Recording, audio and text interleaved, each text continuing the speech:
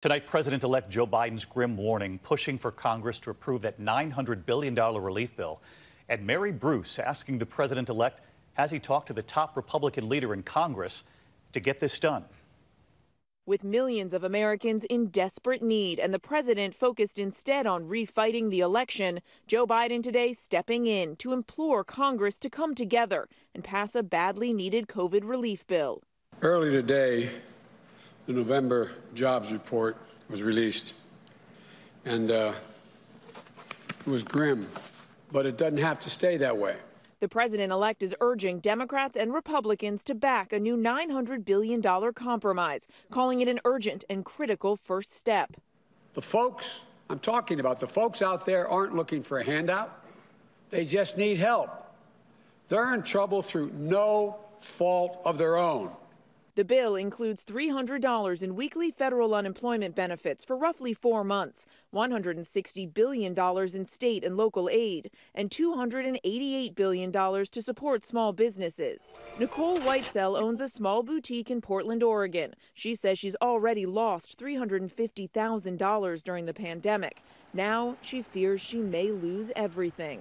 For me, my reality is, like, if we don't make it through this, like, what will I do next, you know, and how will I provide for my family and for my kids? Tonight on Capitol Hill, there is optimism, but Biden describes the compromise as just a down payment, saying he will push Congress to do even more. But this bill is already more than Republican leaders want to spend. What if this isn't a down payment? What if this bill is it? I never start off thinking that way. I always start off believing we can get it done. We'll get it done. But it's been more than 6 months this fight has been going on. What makes you so confident that you will be able to get Republicans to go big once you're in office? Well, because the country's going to be in dire straits if they don't. Have you reached out to Leader McConnell? Have the two of you spoken yet? We'll be in dire trouble if we don't get cooperation. I believe we will. That's not a no. Leader McConnell's office is also refusing to say if the two have talked. Mary Bruce with us live tonight. That was an interesting moment today, Mary. I know Americans know we're in a very polarized time when it comes to politics in this country, but they're going to wonder why won't President-elect Biden and Leader McConnell simply come out and say whether or not they've talked. It might be a sign that there could be some bipartisan work moving forward. And President Trump, on that front, did we hear from him at all today about this COVID relief plan?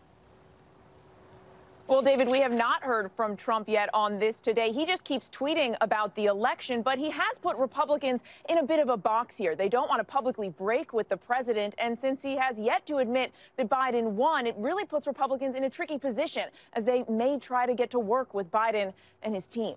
David. Which likely explains why they won't say whether they've talked. Mary Bruce tonight. Mary, thanks. Hi, everyone. George Stephanopoulos here. Thanks for checking out the ABC News YouTube channel. If you'd like to get more videos, show highlights, and watch live event coverage, click on the right over here to subscribe to our channel. And don't forget to download the ABC News app for breaking news alerts. Thanks for watching.